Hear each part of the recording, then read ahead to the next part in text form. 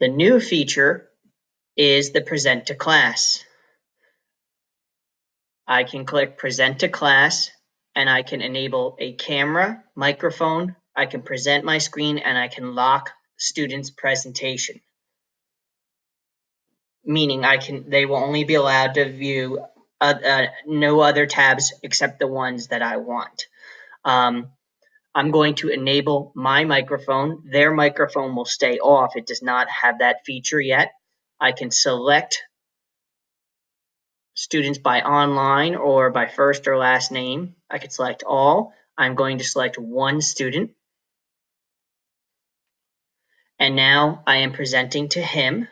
If I turn on my camera picture would appear here.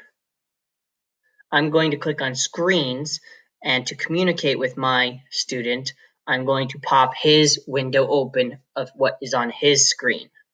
Brian, can you please message me?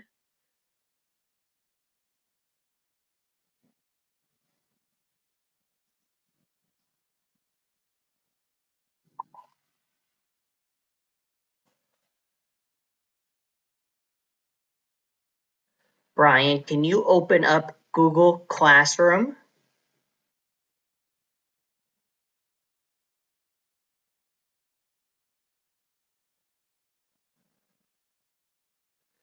Now, as you can see, his microphone is off and he can hear me. Brian, could you click on 1920 calendar for me, please?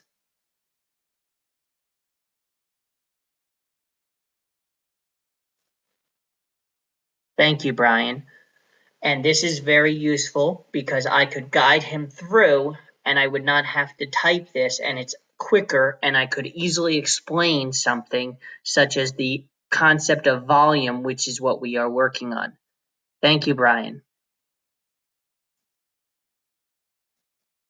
When you need to be quick and move on to something with a student, a teacher could very quickly just click present to class, enable their microphone, and click the student and be able to walk a student through instructions in science on how to read a sundial or how to calculate the volume of a solid figure.